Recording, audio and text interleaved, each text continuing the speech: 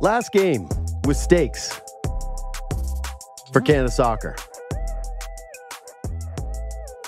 Oh, it's tomorrow, but I was actually thinking about it on the way in today. Again, I can be a little romantic about sports. I get pessimistic a lot of times. I feel like I'm in like two zones a lot of the time, actually. I got like two registries. The two sides of JD. Yeah, it's like one is everything sucks and everyone's lying to you and it's all a scam. And then the other is just getting hyper romantic about what sports mean and bringing people together and relationships and connections, right? I'm that guy. I cry during I get choked up during the montages or the pre-game videos that they put together. Like when it's Stanley Cup season. Yeah. And they put those like, because it's the cup commercials Yeah, together. Yeah, this means a lot to me.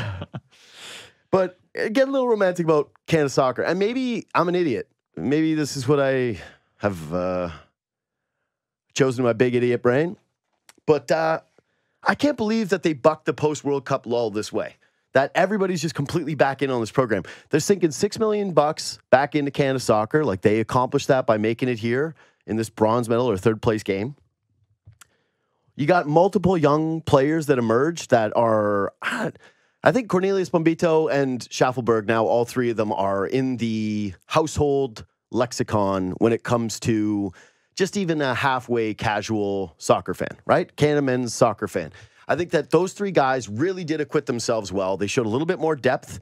The team clearly can play with some poise. The coach that people had questions about has a swagger to him, an energy to him. I think he's very likable. I actually, I don't want to, I'll just do it. I always kind of found Herdman's thing a little over the top where it didn't rub me the right way personally. When he did after the Belgium game, he lost me. When he did that against Belgium and moving forward, I was kind of out. I was a little out. Just felt a little corny, a little cheesy. This guy, Marsch, is more my style of guy. Smoking a cigar, talking a little trash. I like him. I like the swagger. I like when he's swearing on the sideline. When they cut to him when he's pissed, Yeah. I go, that's a normal pissed off guy. It's not too over the top. It's a good zone to be in. I think that he's been a hit. Davies as a captain has worked out for them. Mm-hmm. They got a bunch of experience on the big stage, and they didn't look overwhelmed. Mm-hmm. There were a few, rough moments. They didn't score enough goals. That's clearly got to be the next thing moving forward. I don't think anybody disagrees with that. But they played well defensively. Their young back line proved themselves. They probably need to improve the midfield a bit. But outside of this, it just feels like they're kind of back on track and now heading towards the World Cup, which is what this was all supposed to be about. I feel like maybe they're going to ride a positive wave. I know the long-term Canada Soccer people, the people who have covered them for a very long time and understand the infrastructure better than I do, they would probably say, yeah, we've been down this road before. Didn't this feel that way during qualifying for the World Cup? But man, oh man, I think the thing I'm leaving this thing with is real excitement about the future. And knowing that this run maybe did help stabilize this program. And yeah, Canada's chances heading into the World Cup. Jeff Blair of Blair and Barker. He does baseball every day, but I'm giving him he's a soccer guy. That's through and through. That's the number one thing. You catch Jeff Blair sitting around the office and you see who he wants to talk to. It's the people who are talking soccer. He doesn't want to hear your baseball takes. Jeff Blair, what's up, brother? How we doing? It's amazing how that happens when the baseball team sucks, isn't it? Oh, it's like yeah. my fallback sport, Yeah. soccer. No, but it's if someone No, it's comes true. up to you and they're like, "Hey, Jeff, here's my Jays takes." You're like, "Yeah, thanks. What's the call-in number?" You call the call-in. All right, we do call-in sometimes. If someone comes up to you and has like a Bundesliga take, you're in. You're captivated. You'll give that person some time. Yeah, I mean, that's a sport I played in high school, Yeah. and I mean, I lived in Germany for a while, and that's kind of where I really sort of developed. I don't say a love for it, but certainly it was there every day, and yeah, I enjoy it because I think there's a lot of similarities between soccer and baseball, in that in both sports it's pretty much all about the build-up. Right. And like I get people who say completely understand people who say they can't watch soccer because nothing happens, because there aren't many goals. I get people who say they don't like baseball because the pace is too slow. I get all that. But I kind of like the fact that generally in soccer, there's a build-up before something happens, right? Very seldom is there something that it's just out of the blue. Something happened because something else happened, and somebody else made a pass, and somebody else made a decision. So I like it for that reason. But yeah, listen, I'm with you with the Canadian men's team. I covered John Herdman for 2 Olympics and a couple of competitions when he was the women's coach. John Herdman in person comes across a lot better, I think, anyhow, than John Herdman, the person on TV or the person on radio. Like, I can see, after spending some time around him, I can see why when he ran that women's team, he got such buy-in from his players. For sure. I think he spoke at Christine Sinclair's father's funeral. Like, he's clearly connected to those players. It's just, for me, and you know what he does, though? Theatrical. Yeah, you know, and there's a reason for that, I think. He's one of those rare guys. He has a knack. If you're talking to John Herdman in a news conference, he has a knack of making eye contact and making you seem as if you're the only person in the room he's talking to. And I think that kind of leads to a natural sort of theatricality, if that's a word. But, I mean, I didn't think he had a great World Cup. I didn't like the decision to let Alphonso Davies take that penalty kick. Yeah. Jonathan David does that for his club team. His club team was a really good club team in, is Ligue 1 on the same level as the Premier League? No. But it's a pretty significant league. It's a league that Kylian Mbappe plays in, for God's sake. So, or did play in. So he lost me there because that to me was a North American soccer decision. We've got a penalty kick. Yeah. Let's pick our best player, our greatest player to do it. No, how about picking the guy that has done it before for his club team and understands the process? So that is when I think a little bit of the veneer of John Herdman started to get chipped away, and then the whole thing with Croatia was ludicrous. Yeah. Newsflash. Yeah. Don't insult Croatian soccer players. Just don't. I'm going so to Croatia when I saw that, I feel like I'm not going to talk about being Canadian. I think I might be the first Canadian to travel internationally, put an American patch on my bag. Yeah, I don't know about that, but I mean, the new guy. Look, Jesse's been knocked. First of all, the CEO of Soccer Canada, Kevin Blue, is exactly the right guy to have in this position. You need somebody who can think outside the box. Getting MLS teams to pay for your head coach or to chip in money for your head coach was genius. I don't care how it looks. I don't care how the title looks. He was faced with a situation where he had a World Cup in a couple of years. He had a team that was coming off. It wasn't a disappointing World Cup, for God's sake. Making the World Cup in and of itself is something. But he needed somebody who could come in and hit the ground running, get the attention of these players, and get them focused on a tournament. And, Jesse Marsch, was he successful at Leeds? Nope. But he coached there. Coached at Red Bull Leipzig. He's coached in some pretty dynamic situations for some pretty dynamic owners with a lot of pressure on him. So I think he was a great choice. And the other thing I think we've seen in the Copa that I don't think people who aren't soccer fans don't understand enough. There is a major difference between coaching a team in a league and coaching a team in a tournament. A tournament, it's literally all about getting a result on that day. It doesn't matter how you do it. You don't get brownie points. You don't get bonus points for playing pretty football. You look at England. They're going to the Euro final. All we've heard all along during this tournament is how awful Gareth Southgate is as a tactician. Yeah, right? It's ugly. There's an end. And the idea is to be part of the crew that are writing those final pages of the book. So, yeah, I think it's a great hire. The players look engaged. He's got a few tactical things he needs to work out. I don't like Jacob Schaffelberg starting. Yeah. I think he's much better coming off the bench in the 55th minute. Well, when he comes off the bench, he's like a nuclear weapon when he comes off the bench. All of a sudden now you're matching him up for 40 minutes against a dude who's already been out there running for 55 minutes in the heat. So, but he'll figure that out. Yeah, he looked gassed too. Like when Marsch spoke post game after the Argentina match about hey, he thought that they looked tired around the 18-minute mark. I thought that he was referring to like him almost specifically, where I went like, yeah, we felt Schaffelberg those first few minutes, and then he just kind of disappeared from the game, and I was like, I don't know where the hell he went. Yeah, I really like Jesse Marsch. I feel bad because, again, I jumped the gun and I asked Sid about him, and he said that the guys in Leeds called him Ted Lasso, and that was enough for me, and I went, oh, nightmare. I really didn't need to hear that. You saw the pitching in for money, and it felt like a desperation hire. And I just looked at it on the resume, and you even said, like, the Leipzig team where he had Holland. I go, man, if I know who your guy is at that level of soccer, that's not good. Like, that can't be meaningful when it comes to your best results. But I like him. I like the swagger. I like the attitude. The big tactic one to me, though, is do you like how he uses Davies? Do you think that he uses him this way moving forward? Like, is this how it stays? This is how it remains? See, I've kind of taken a counterintuitive approach to this. I understand.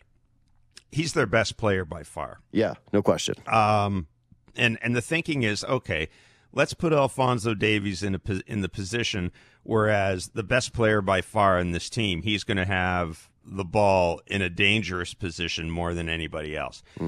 And I like the way he uses Alphonso Davies because I think Alphonso Davies is more crucial to the build-up than he is to the finish. And if this team is going to score goals, I love Alphonso Davies.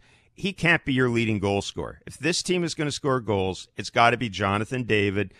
They've got to find somebody else with the touch around the net as well. So I like Davies where he is. I really do. I also I get the argument, and you know what? I wouldn't mind seeing. And it'll be interesting to see if Jesse Marsch ever does this. I wouldn't mind seeing maybe Alphonso Davies being flipped every now and then, taken out of the position and maybe put it in a more offensive position, something that does allow him to get a few more opportunities around the net. Because look, I mean, they still have some holes. God love Liam Miller. He works hard and everything, but to me, he can't be getting the minutes that he gets right now. Yeah. But you know what? That's what tournaments like this are for. Yeah. Finding out what Alphonso Davies can do. And again, this works fine. This works fine if somebody else steps up. And if there's been a disappointing thing to me about this tournament so far, it's been the lack of finish for sure. In front of goal. Yeah. That's the thing that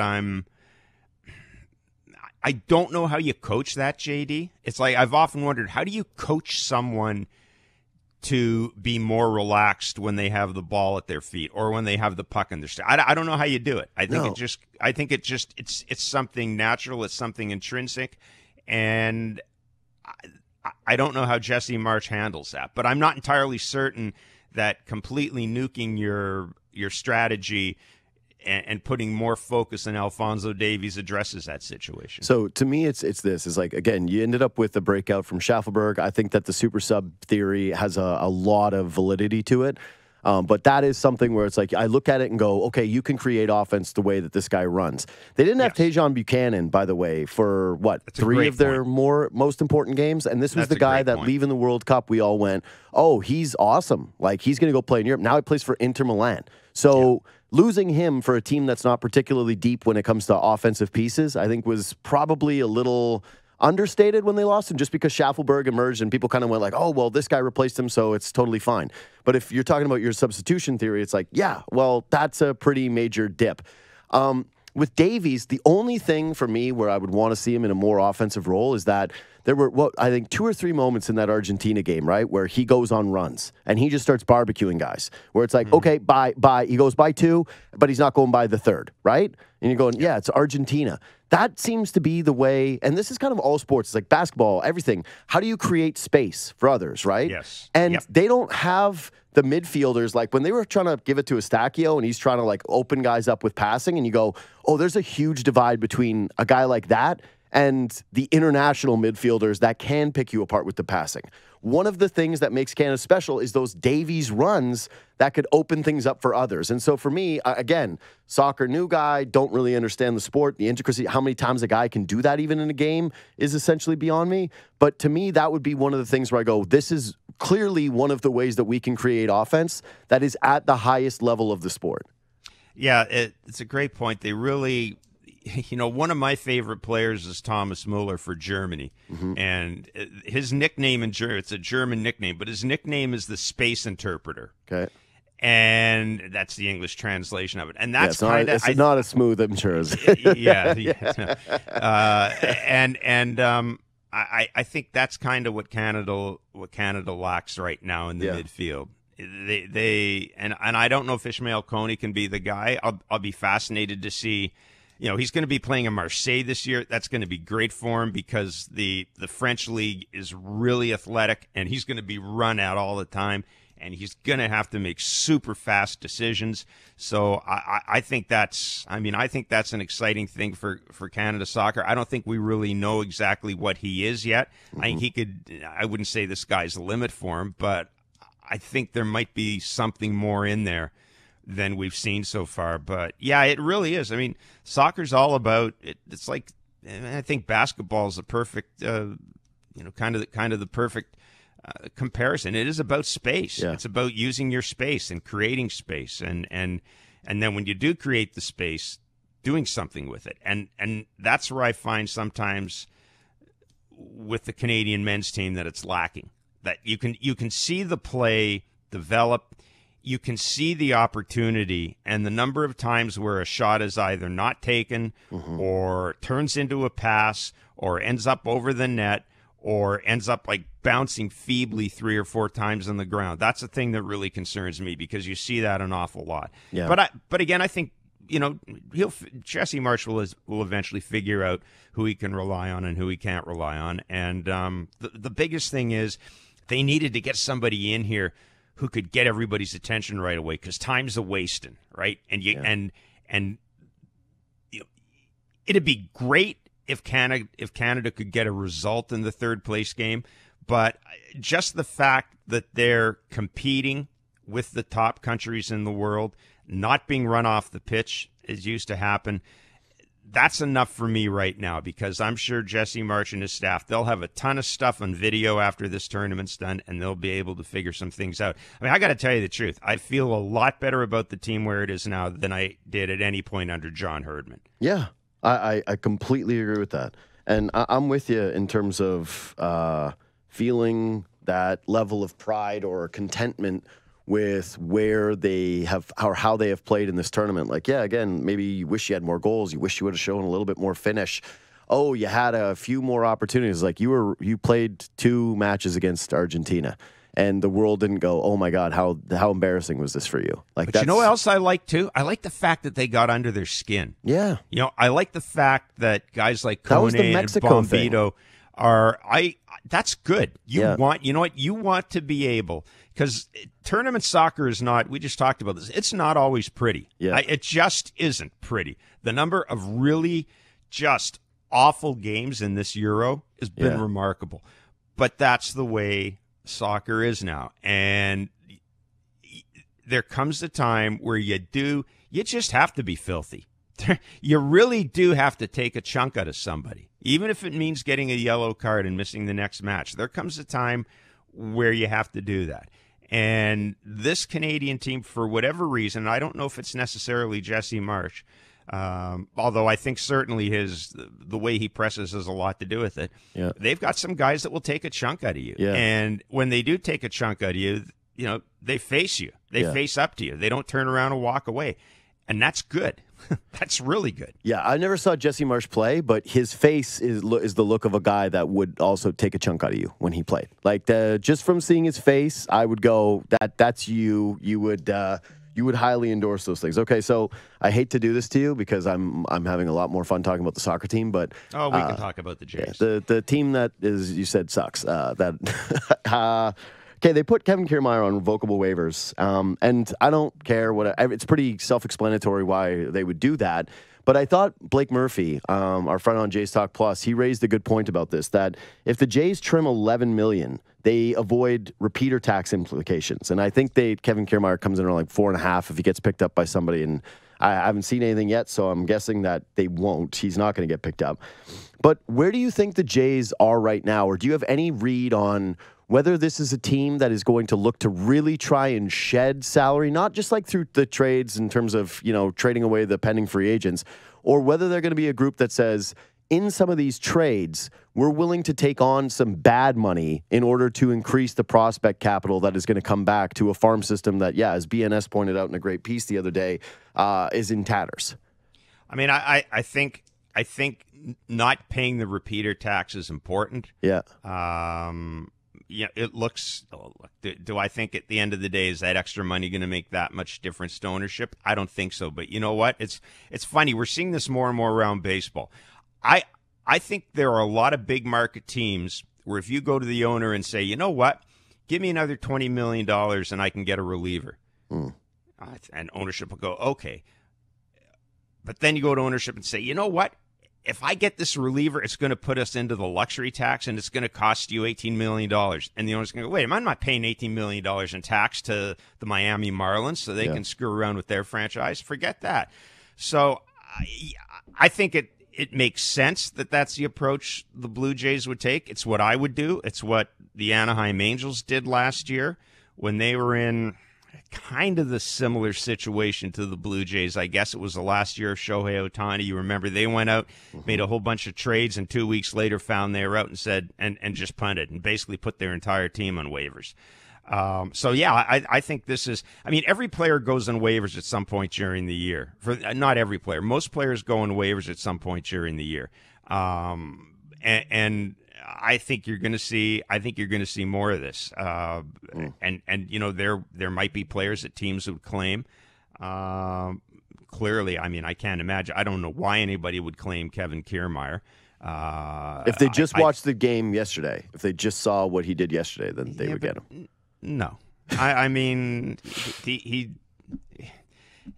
whatever. Yeah, he's a fifth outfielder on a really good team. That's the way I look at Kevin Kiermaier. Is there a team that's willing to pay $4.5 million for that? Probably not. Yeah, I don't know. So we're going to see a lot more of these moves. Look, you look at this roster, and it's obvious who they will likely get rid of, right? Mm-hmm. And I don't know what they'll get. I tend to think you're going to see a lot of deals much like the Steve Pearce deal they made with the Boston Red Sox where they got Santiago Espinal back. It would be nice if every player they got back in the trade went to an All-Star game the way Santi did, but it's probably not going to happen. So I think this is what you're going to see going forward. Guys are going to be in waivers, and if somebody doesn't claim them, I think in a couple of cases the Jays may end up just releasing them. And as far as taking on money, I'm not certain. I think this organization would pay to move a player off of its own roster. I don't know if they would necessarily take somebody else's high-paid player.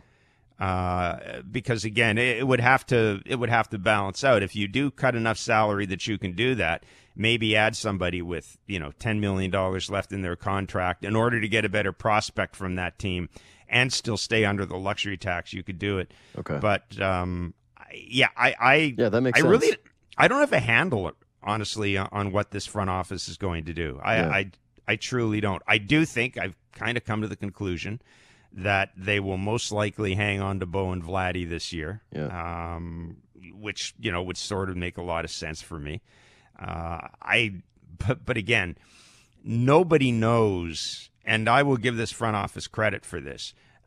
When it comes to Bo and Vladdy, there are very few leaks about how much talk there's been about a new contract, what the dollar figures are, what the interest is even. Like, there's been no leaks from this front office about that. I think the biggest, I think the biggest thing to happen this week was Bo's interview with Bay Area sports in San Francisco, and listen, as a reporter, this is classic, man. You got a guy in your team who's unhappy. You go into a market.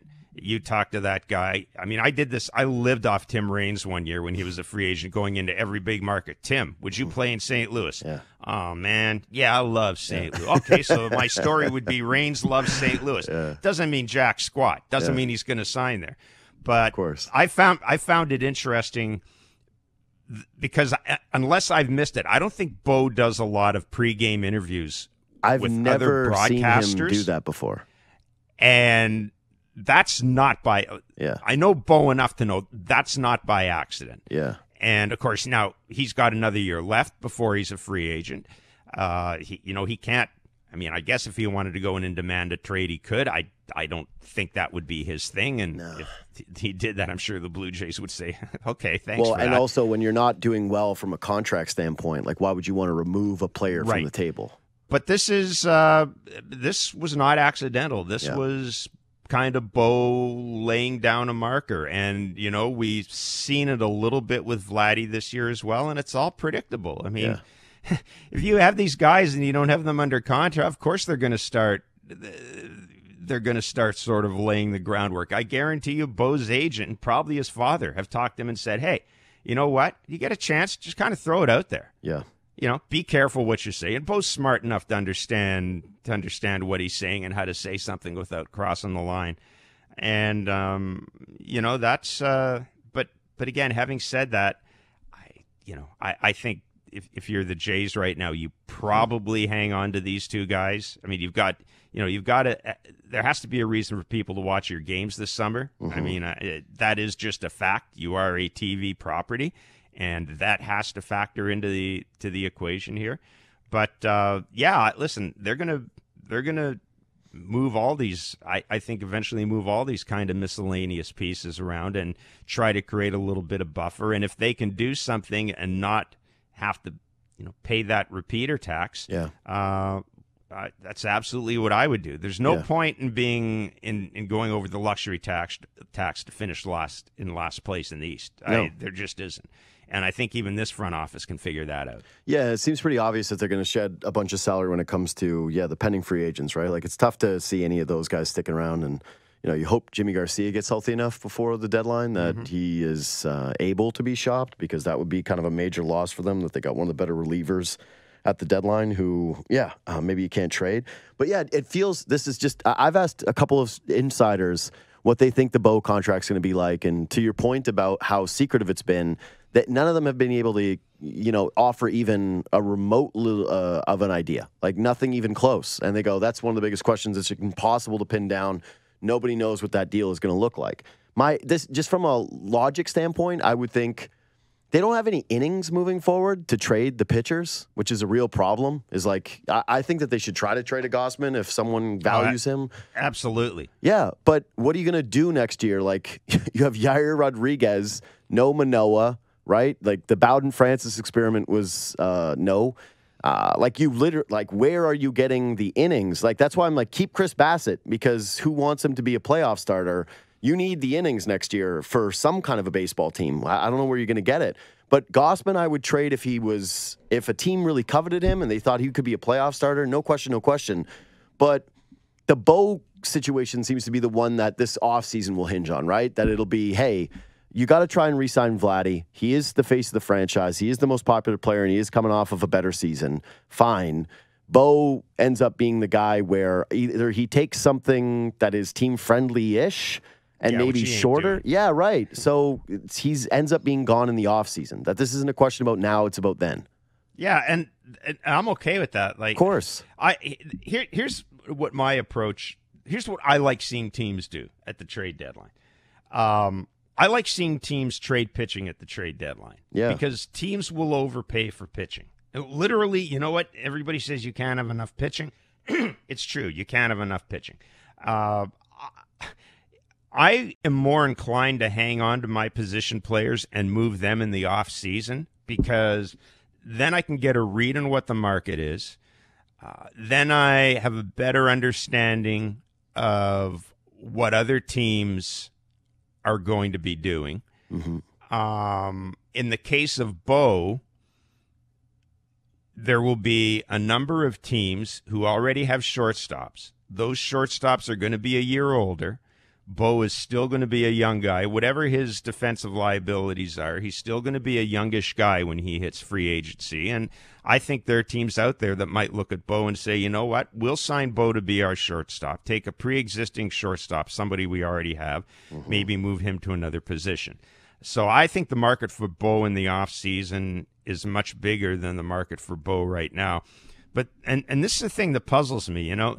Bo is already under contract through next year. Theoretically, it should be easy to talk extension with this guy because you've already agreed on what you are what you're going to pay him for next year, right? You've got that dollar figure in writing. He and his agent have agreed that this is what you are paying him for next year. So then the question becomes, all right, we've agreed on your value up to this point. Now, how do we see that value moving forward? The final year of Bo's contract should serve as a jumping off point for a discussion on his free agent contract. Vladdy has gone year to year, gone through arbitration, and I think for that reason it might be a little harder to come up with a valuation for Vladdy. But I'm with you. I think Vladdy's the guy most likely to sign here. Vladdy has openly said he'd like to sign here. Bo's always kind of approached it through, yeah, sure, yeah, why not? If they talk to me, I'd be interested. But I mean, you don't get the sense that Bo absolutely positively needs a contract from the Blue Jays to be happy. And you don't get the sense that he would at all be averse to going someplace else. Even when he did that free agency thing, you're like, buddy, mix in the Toronto's the place I want to be. You know, like that's usually the standard free agent throwaway line that says, obviously, this is where I want. He doesn't even give you that. So, but I will say this, though, that when people, I always caution people about this when they talk about Bo. Take a look at the contracts free agent shortstops have gotten in the last 5 years. Yeah. They've all broken the bank. Yeah, except for kind of Correa, but that was a stupid one. I was like looking at the Twins the other day. He's been awesome, and everyone went, oh, maybe he's going to be hurt. Like, good job. What was it, the Mets that backed down on that level? San Francisco had him signed, basically. That was San Francisco, and then pulled out of it. Yeah, and he's been like one of the better hitters at the position for the last 3 years. But yeah. Right, but those elite shortstops, they don't, quote unquote, settle for a contract. They get big money. Yeah. And Bo has not had a great year, but he's a guy that most people in baseball think is capable of winning a batting title. I mean, you just look at his track record. His track record over the past 3 years is pretty good. This year he hasn't been healthy. And if there's a concern about Bo right now, and I don't think I would hammer this point to death. Yeah. But the last 2 years, he started to pick up nagging injuries. And that's something we didn't see from him. We always used to talk about... Good point, though. Well, the thing with Bo and Vladdy, man, you know what? They're out there every day. Yeah. They play every day. And now you can't really say that about Bo. So that's the one kind of cautionary thing. I mean, let's see where this injury goes. If this is an IL stint... okay, that's fine. An IL stint over the All-Star break, that's almost like an administrative procedure.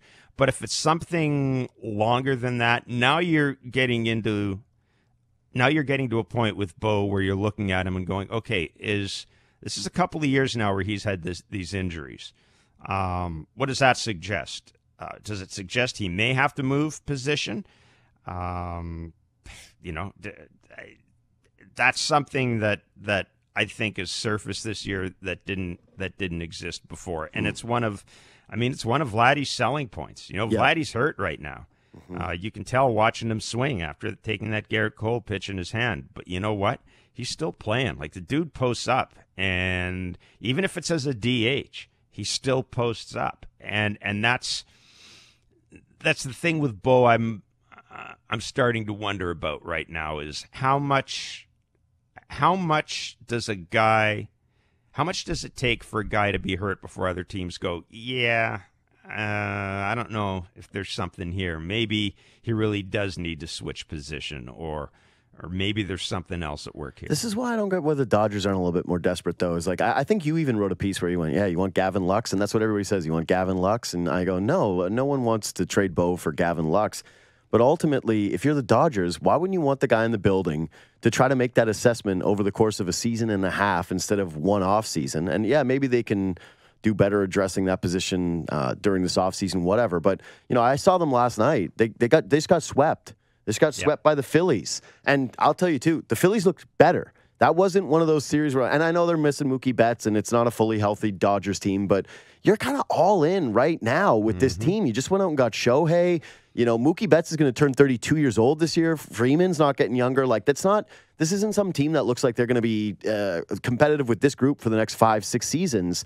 I don't know why they wouldn't get a little desperate at this deadline and start to tighten up and go, yeah, do we really want to risk letting Bo get hot during the final stretch of the season and then have him enter this offseason where the Blue Jays entertain multiple suitors for him? Like, why are they not a little bit more desperate for him? I've never been able to understand that. The only thing I'll say is, it's really funny how this works, but the more often you hear a team connected with the player in the trade rumor, it's almost like the less likely it's going to happen. Like, if it was going to happen, you would think that the Dodgers would have, that both sides would have come to a conclusion right now. I'm with you. I don't think the Dodgers right now, I don't think they could beat the Phillies. Alex is going to do something. And if Alex does something, the Braves are going to be a factor in the postseason. To me, the Dodgers. But the problem with the Dodgers right now is, man, all a lot of their tradable young pitchers are hurt, and that really impacts the trade market. Because if you are the Blue Jays, you've got a crying need for position players, and yes, the Jays, the one thing this front office has done well is gone out and signed free agent starting pitchers. But I've got to think, if you're looking at moving Bo, you want a young controllable arm. Exactly, as part of the package.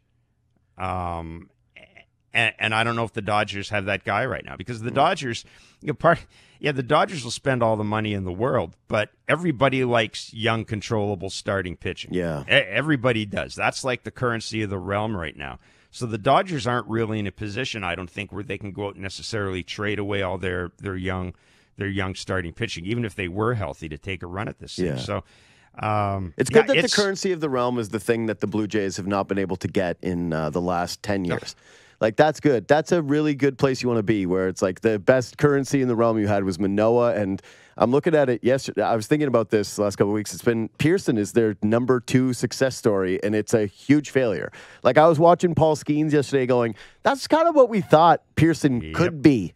Like, that was what we were dreaming on, is that this guy was going to go out here and throw just filthy, filthy, filthy heat, and we were going to go, look at the guy that we have for the future. And nah, we don't have Skeens like that. He didn't turn out to be that. And the thing that's really that's frustrating is not only, I mean, they don't have any help.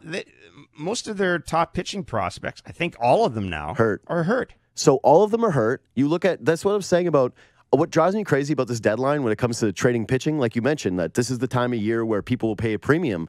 I just can't see how they could trade a Barrios or a Gossman, who might go for like a good price, because how are they going to put together innings next year? Like, you're going to make Bowden Francis and everybody start. Who's even the guy behind Bowden Francis? Like, who's pitching for this team beyond those guys? Like, they've got nothing internally that you can rely on for innings. It's depressing. It feels like they're in a corner where they can't make some of these moves, like the Gossman one, because they can't afford the innings next year. They need them. Yeah. In a vacuum, okay? Yeah. In a vacuum, non-big-time TV, property, whatever. In a vacuum, the Blue Jays should be tearing down. Of course. They should be tearing down.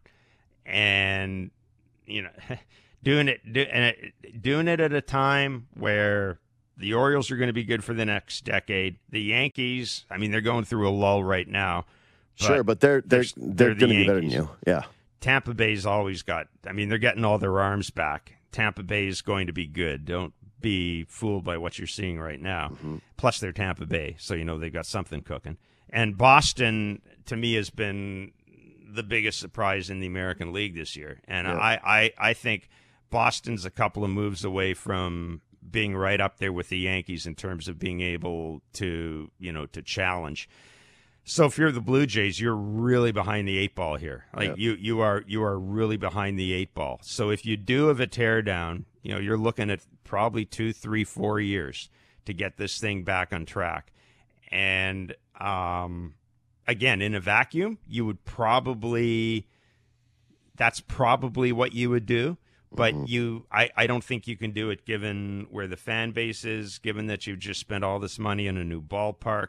Again, you are a TV property. That matters.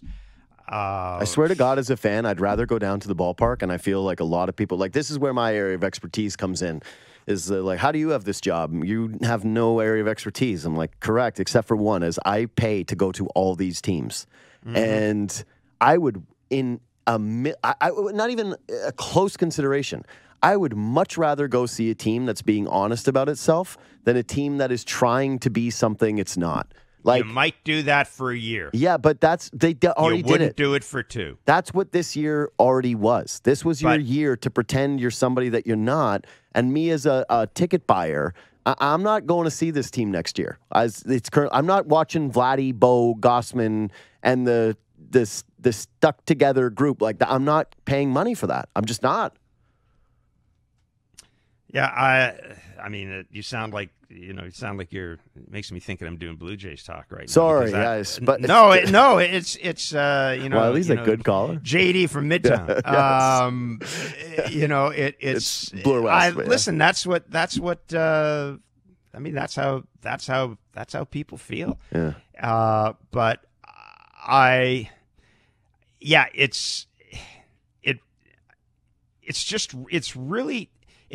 it's difficult right now. We haven't even touched around, I think, the issue that really concerns Jays fans is, okay, if we do assume that you got to tear it down and rebuild it, and I think you know where I'm going here, are these the guys you want tearing it down and rebuilding? The 9th draft for them, and they're the worst at it, and they're letting Atkins continue to do it. And it was like, what?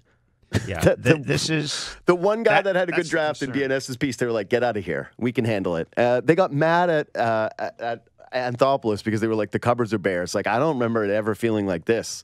Like, Ricky Tiedemann goes down. Like, Relvis Martinez now popped for steroids. I could not tell you who the guy is right now outside of Niemela, who's 18 years old. Like, and Alex leaving the cupboard bare. I mean, what did he sacrifice? Yeah. Jeff Hoffman's the one guy who's not. Jeff Hoffman's he's having a great year for Philadelphia. Great reliever. That's it.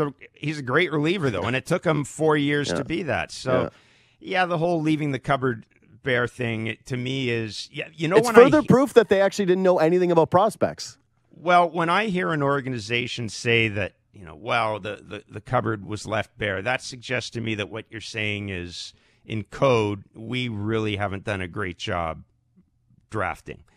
And for the longest time, I used to drive me nuts when you talk about the Astros and people would say, well, yeah, of course they had to finish in last place all those years to get the draft picks. And but my point is, but they made them count. Yeah, they won. And then they went out and they signed good players and pitchers internationally. I mean, that's what they built their team on. I always tell people, okay, you talk about the Astros. How come the Rays are so good? Last time I looked, they weren't finishing last every year. What about New York? The Yankees are good. They're not finishing last every year. Baltimore finished last. Obviously, there's an example. I look at other teams. Minnesota seems to always be around. How often do they finish last? St. Louis was around for a long time, right? How often did they finish last? So you can go you can go around and come up with these teams that had success and were still able to find players later in the draft or in the middle of the draft that have come through.